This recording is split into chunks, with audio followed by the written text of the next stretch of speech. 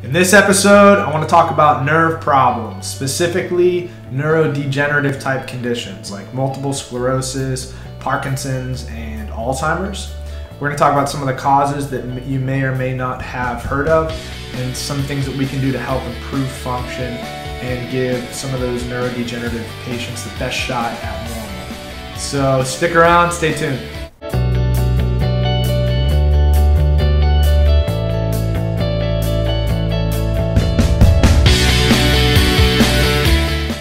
So maybe you are worried about Alzheimer's, maybe you have a family history of Alzheimer's and you are doing as much research as you can to help prevent that. Maybe you have been diagnosed with multiple sclerosis, maybe you have been experiencing some optic neuritis or some of the symptoms that might be associated with MS, or maybe you have a family history of Parkinson's and you want to do everything that you can to protect yourself. Maybe you have a loved one that's been diagnosed and that you are taking care of.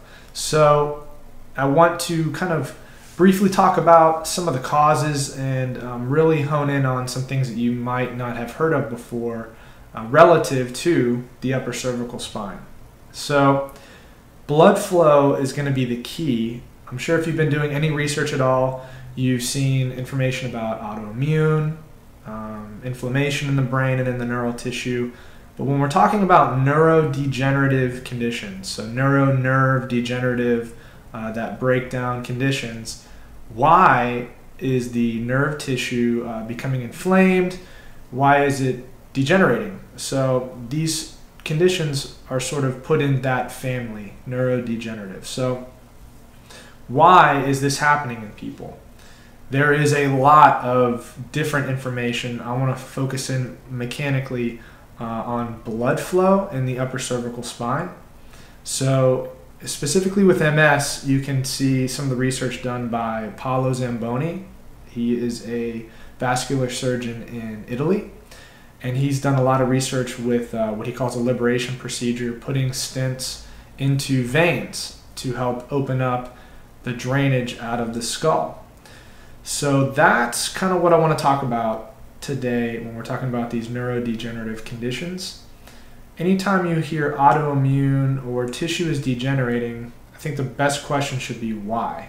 The body tends to attack tissues when they are damaged or dying.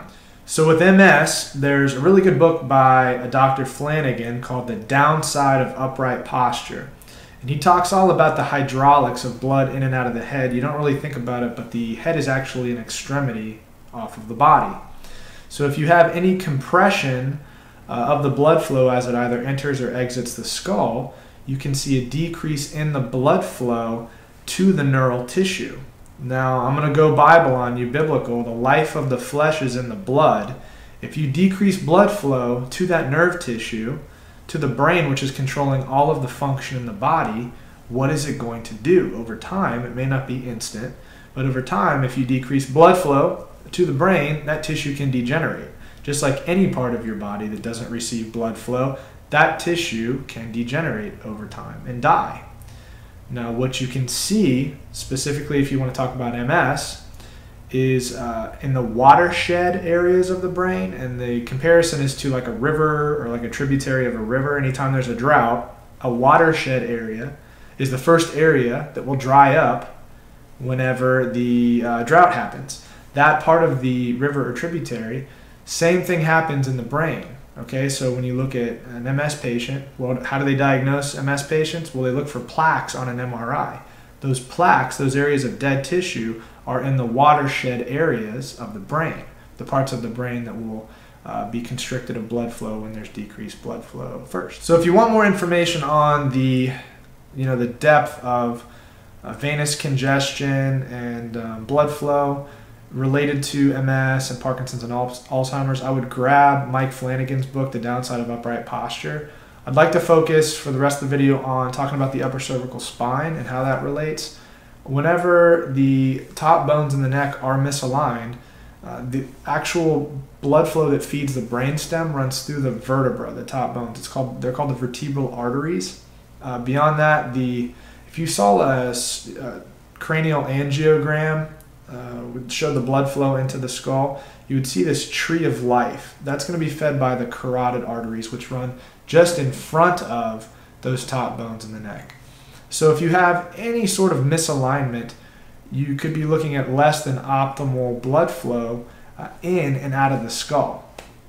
So whether it's the inability of the jugular veins, which sit right in that bundle as well, because if they're compressed and they can't properly drain the skull, or there's some compression of blood flow into the skull, this is not optimal for the health of your brain tissue over time.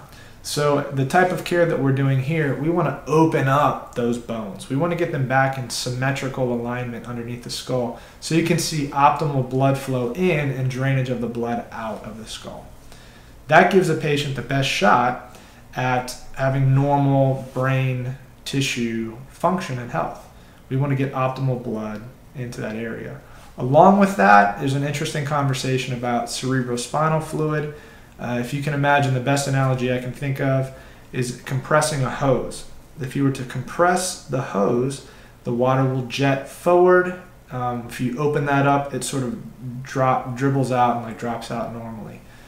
There's really interesting imaging by a Dr. Scott Rosa that shows when the atlas, when the top bone is misaligned, you're going to see compression and jetting of the cerebrospinal fluid damaging the brain. So I hope this has helped you understand maybe a slightly different way of thinking about the family of conditions that are neurodegenerative, Alzheimer's, Parkinson's, and MS, when we're talking about blood flow in and out of the skull.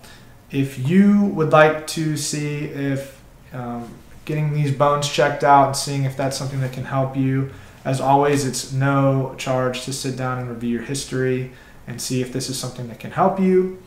If it's a family member, obviously the same. If you have any other questions besides that, please give us a call, or I hope to see you at our next free Dinner with the Doc workshop. Thank you for watching, and please subscribe.